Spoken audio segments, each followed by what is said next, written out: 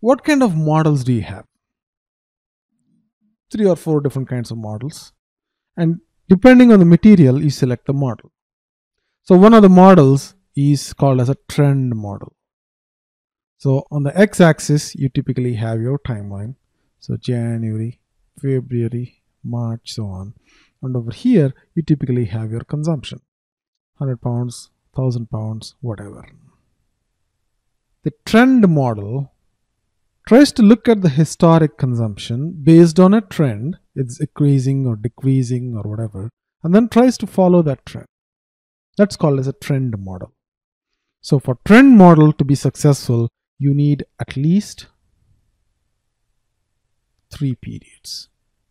So for January, the consumption is so much. For February, the consumption is so much. For March, the consumption is so much. What is the consumption for April? The trend model can predict it.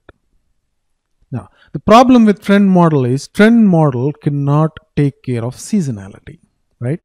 So January, February, March, April, the trend is like so. But come December, the trend is different. So trend model typically is used for materials that have fairly constant demand during the entire year, and the demand can be predicted using some kind of a model, meaning it could be a straight line, it could be a curve, doesn't matter. As long as the previous 3 periods can systematically determine what is the next month's consumption. If it's a new product that you're trying to sell and you want to do MRP for that product, this is probably a better approach, because you don't know what's going to happen in seasonality. You don't care.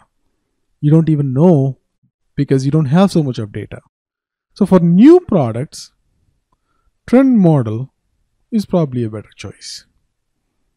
Then there is another model called seasonal model. A seasonal model, typically seasons happen once or twice a year, right? So a seasonal model predicts trends or predicts consumption based on season. So you have your Jan, Feb, March, April, May, June. Say the peak is in summer, and in winter the consumption goes down, and it's a pattern. How do you know that pattern? If you have at least 12 or 13 months of data, which means that if you have the data for the last year, entire year, then you basically know what the seasonality is going to be. And based on that, SAP is going to predict or forecast how much it's going to require in Jan, Feb, March, April, May, June. So what is the consumption for Jan? What is the consumption for February? How about summer, winter? It automatically predicts the trend because it knows that in summer the production is high because last year it was high. Another model which is fairly constant is called the constant model, right? So if the amount of consumption is fairly constant, you can just go for the constant model. So these are some of the main prediction models. So what you're trying to do is predict based on past consumption. If you have new products, go with the trend model. If you already have a lot of history, say 1 year's history, and you know that the history follows a seasonal pattern, then go with the seasonal model.